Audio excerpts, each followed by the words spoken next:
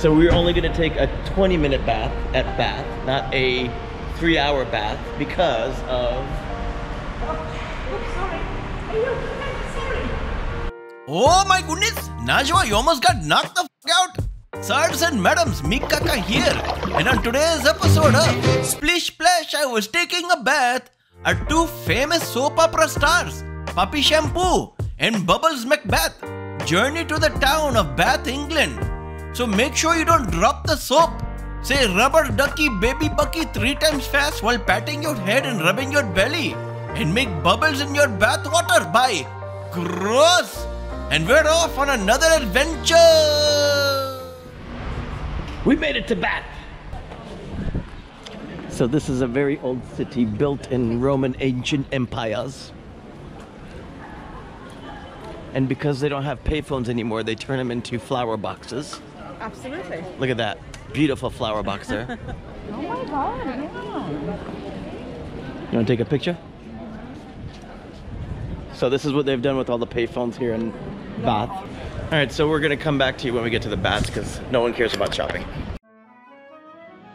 Welcome to Bath, where history bubbles forth from the earth. The Romans soaked in these mineral-rich waters, believing them to have healing properties. Today, a fine museum surrounds the ancient bathing site, inviting visitors to wander past well-documented displays, Roman artifacts, and the actual mouth of the health-giving spring. Oh, we're going to take a picture of a grandfather clock that's... So this is the guy that used to take, let me give you a tour. Okay, give me a tour. This is the first one that farted in the water. The what? Farted. He's the first one to fart in the water? Fart in the water. And that's how... Was his name Sir Fartery? No, his name is... Sir Robert Walpole. Robert. Cousin of mine. This one say, if you do it, I'm going to do it too. And she's like, oh, it stink. But I love it. I want to shower too. Can I go take a bubble bath with you guys? Oh, and then? And then they all happy. Founded by the Romans, Bath was known as Aquae Sulis. Its hot mineral springs attracted people seeking healing and relaxation. The Romans constructed a temple and bath complex in honor of Sulis Minerva, a blend of the Celtic goddess of healing water and the Roman goddess of wisdom. Aquae Sulis became a significant spa and pilgrimage site in the western part of the Roman Empire. The Great Bath, together with the temple and sacred spring, stood as the main attractions in this ancient city. So tell me a little bit about this church. You don't know anything about the church? 1800 it was renovated in 1600, right? Oh yeah. And you need pressure washing. It needs what? Pressure washing. It needs a lot of pressure washing, yeah.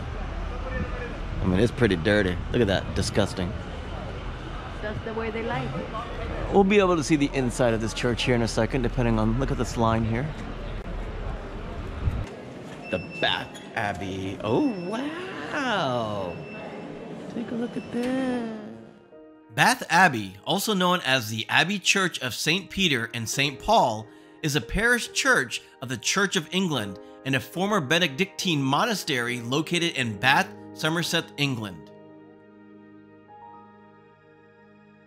There are 635 memorials on the Abbey's walls. Most commemorate people from the 1700s and 1800s.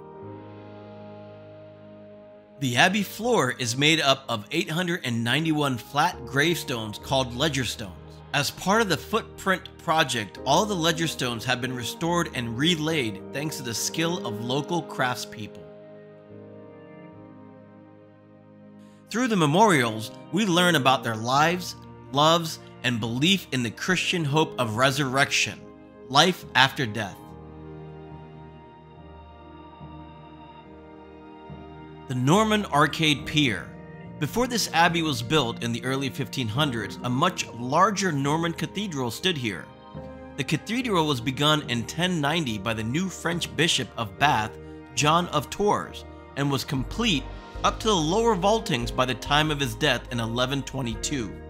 This pier was probably built by then. The cathedral was probably finished in 1156. A pier is an upright support, in this case an arch which was part of a series of arches known as an arcade.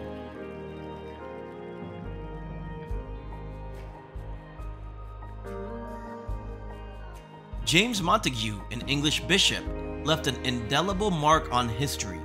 He was the first Master of Sidney Sussex College, Cambridge, and later became Bishop of Bath and Wells. His legacy echoes through Bath Abbey, where a tomb with his effigy graces the north side of the nave. His restoration efforts re-roofed the abbey, breathing life into its ancient stones.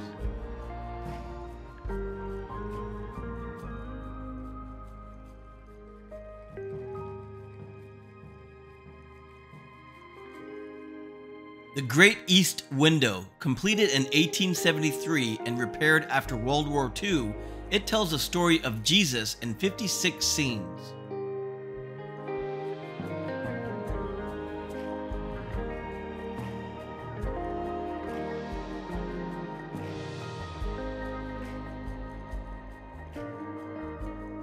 Bird's Chantry Chapel, built by Prior William Byrd as a place for prayers to be chanted for his soul. It continues to be a place of quiet reflection and prayer. The fan vaulted ceiling, created in the 1500s by the King's master masons, the stone vaults form beautiful fan shapes draw us up to God. The nave ceiling is a copy made in the 1860s.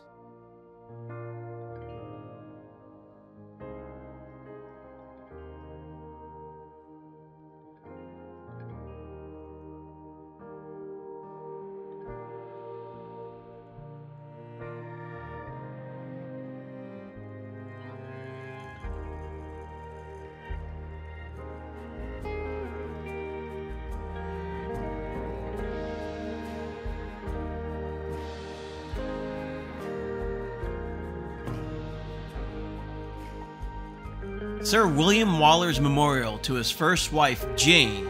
William Waller fought for Parliament in the English Civil War. After the Battle of Lansdowne in 1643, Waller's troops sheltered in the Abbey. We hope you know God's protection, whatever lies ahead.